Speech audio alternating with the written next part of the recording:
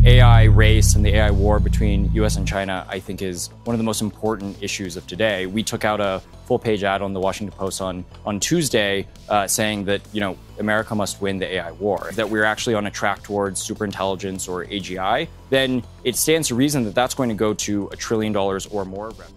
Soon, the world's leading AI superpower will no longer be the United States. The balance of technological dominance is shifting, not decades from now, but in just a few short years. Because according to Alexander Wang, the CEO of Scale AI, China is moving much faster than most Americans realize. And right now, behind closed doors in Beijing, Shanghai, and Shenzhen, a quiet AI revolution is unfolding.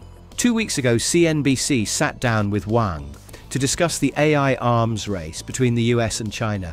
His insights alarming, because while Silicon Valley enjoys the spotlight, China is rapidly building its own AI titans, without the kind of resources, data access, or cutting-edge chips that US tech giants take for granted.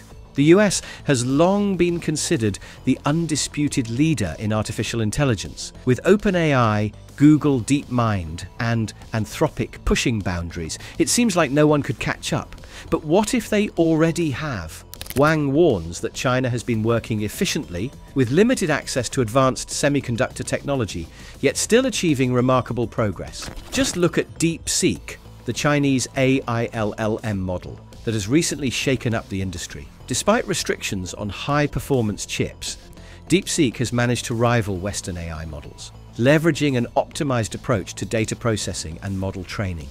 And they're already seeing results. DeepSeek V2 was trained on 7 trillion tokens and boasts 300 billion parameters, placing it on par with GPT-4. What makes this particularly striking is the cost efficiency. OpenAI, Google, and Anthropic burn through hundreds of millions of dollars training models at this scale, reliant on NVIDIA's high-end GPUs. DeepSeek's reported training cost? Less than $10 million. If China can develop GPT-4 level AI for a fraction of the cost, it challenges the assumption that AI progress requires Western-scale investment. This shift is greatly influencing investor sentiment, and understandably so. Why should companies pour billions into NVIDIA's H100s if China is proving it can train cutting-edge models at a fraction of the cost? Another layer to this equation is that China has already amassed an estimated 50,000 NVIDIA H100 GPUs, despite the US government's export restrictions, as estimated by the Scale AI CEO. China is much further ahead than most people think. They have been incredibly resourceful in making AI progress with what they have. Wang explained during the CNBC interview, if the US isn't careful, we could wake up one day and realize we've fallen behind. This means that even with restrictions on high-performance semiconductors, China has developed a way to train powerful AI models at scale. If they're already creating AI models on par with OpenAI's GPT with these constraints, what happens when those restrictions are lifted? For years, many assumed China's AI capabilities were hobbled by US sanctions. Without access to NVIDIA's most advanced chips, China's AI progress was supposed to be slow, limited, lagging behind. But China's AI is moving forward fast. Wang highlights an uncomfortable reality. China's semiconductor technology isn't as weak as many believe. During his CNBC interview, he pointed out that Chinese companies have figured out how to extract more power from older generation chips, squeezing out performance in ways the US never considered. They've developed techniques to maximize efficiency, Wang said. They are getting more out of lower-end chips than we thought was possible. The gap isn't as big as we assumed. If they're this competitive now, where will they be in 5 years? And what does this mean for the future?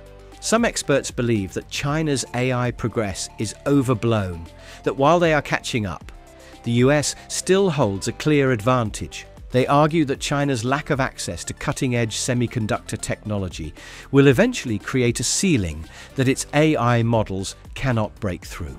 Simply because AI models, especially at the scale of GPT-4 or beyond, require enormous computational power that comes from the latest GPUs, such as NVIDIA's H100 and A100, or custom AI accelerators developed by companies like Google, TPUs.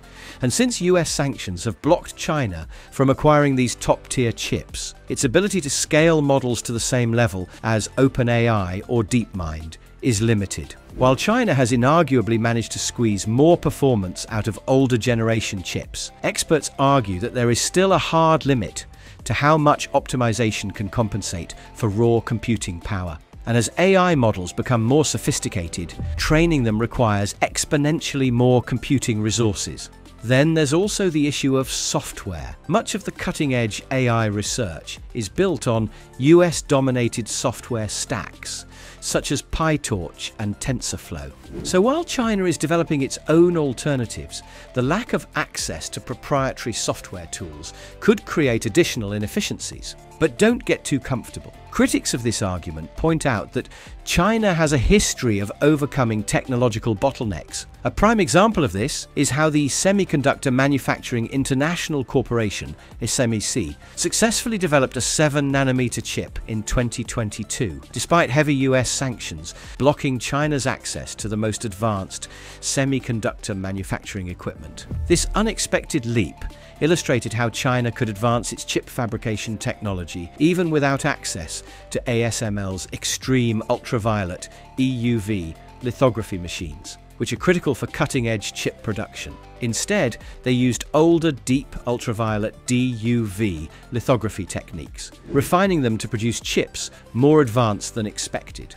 The tech industry was left shell-shocked, to say the least. Another example is the Sunway Oceanlight and Tiangong 3 supercomputers. China was previously seen as dependent on Western processors for its supercomputers, but in 2021 it developed these 2 exascale supercomputers using only domestically designed chips. Again, US sanctions had banned exports of high-performance chips, like Intel's Xeon processors to China. And what did China do? It innovated its own HPC, high-performance computing architecture, and successfully built some of the fastest supercomputers in the world. Not only that, but if we go a bit further back in time, the US banned China from participating in the International Space Station, ISS, through the Wolf Amendment in 2011. And China responded by building its own Tiangong space station. Launched in 2021 and fully operational by 2022, Tiangong is a self-sustaining space station that rivals the ISS. While it started as a necessity due to US restrictions, China has now gained complete independence in human spaceflight. All in all, it really shouldn't be surprising that Chinese AI firms have managed to cluster thousands of older chips together to simulate the power of high-end processors.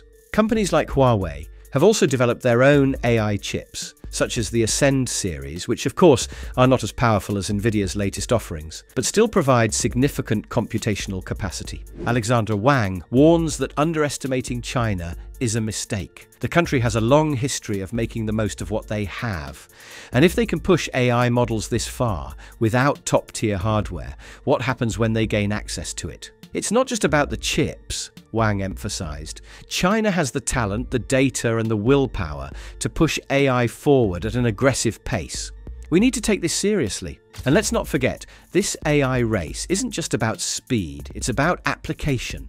China has no hesitation in deploying AI in industries like defense, surveillance, and autonomous decision-making. The country has already integrated AI into state-run systems at a scale that far exceeds the West. Could this be the moment when the US realizes it's falling behind? Now, we know. This is exactly why projects like Stargate exist. In our last video, we talked about Microsoft, OpenAI, and the rumored $500 billion Stargate initiative, a mega-scale AI infrastructure project designed to keep the US ahead in AI development. Satya Nadella, Microsoft's CEO, made it clear they're willing to invest billions into securing AI dominance. But the question remains, will that be enough? The Chinese government is not only funding AI research at an unprecedented scale, but it's also embedding AI deeper into its national strategy. Unlike the US, where companies like OpenAI and Google operate independently, China's AI development is directly aligned with state interests. The Chinese government has recognized AI as a pillar of national security, economic growth, and geopolitical influence. Unlike the decentralized, free market-driven AI race in the US, China's AI development is guided by central government policies, funding, and long-term strategic goals. In 2017, China's State Council unveiled the New Generation Artificial Intelligence Development Plan, which laid out a roadmap to make China the global leader in AI by 2030. To support this vision, Beijing has invested tens of billions of dollars into AI research, infrastructure, and talent development. Many of China's leading AI companies, such as Baidu, Alibaba, Tencent, BAT, SenseTime, Megvii, iFlyTech, and Huawei, receive direct government funding, policy support, and regulatory advantages. Unlike in the US, where AI firms operate independently and are occasionally at odds with government policies, Chinese companies often work in tandem with the state. For them, the race to AGIE, aka machines that can think and reason at a human level, isn't just a corporate goal, it's a national priority. If the US government doesn't step up its AI investments, we are at serious risk of losing this race, Wang warned. China is playing the long game, and they are incredibly disciplined in their approach. What happens if the US slows down just enough for China to take the lead? Will initiatives like Stargate keep America at the forefront? Or are we about to witness a shift in technological power that could redefine the global order? One thing is certain, this AI race isn't just about which country builds the smartest algorithm. It's about who shapes the future of intelligence itself.